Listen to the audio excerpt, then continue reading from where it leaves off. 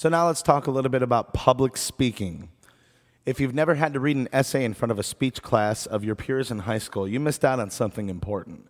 Public speaking, getting in front of a microphone and addressing a crowd, is part of being in show business.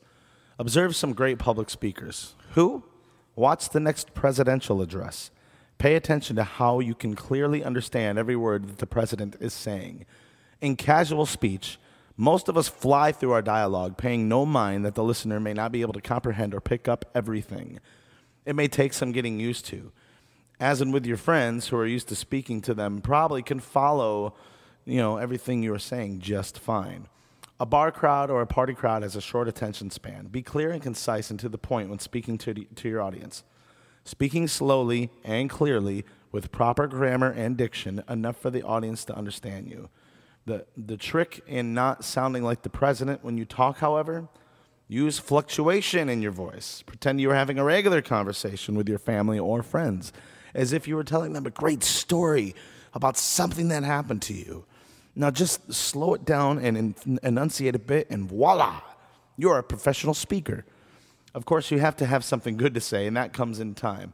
Listen to audiobooks, NPR, television newscasts, radio personalities, and pay very close attention to what they're saying and how they are saying it.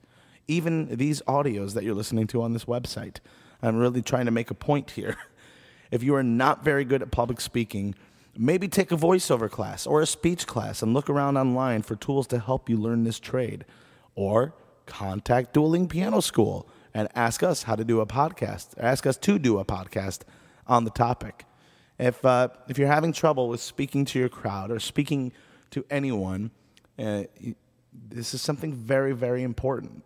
And you really need to be able to access the confidence within you and know that you have something good to say and be able to speak clearly and concisely and with a point, but you need to sound pretty interesting too, And if I just got on here and just talked through my way through this, which I'm doing a little bit, but it's because this is an educational tool, not a form of entertainment, then, you're not going to pick up very much. But listen to this. I want you to be entertained by this, and I want you to enjoy the idea. And I don't know if you can notice or not. I think you can. You can hear me smiling when I'm talking, even though you can't see it. You can hear the difference between when I'm not smiling.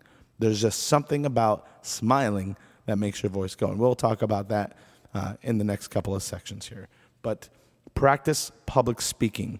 Look in the mirror. Do whatever you have to do and talk to yourself. Be a little bit crazy, but this is how you get good at this stuff.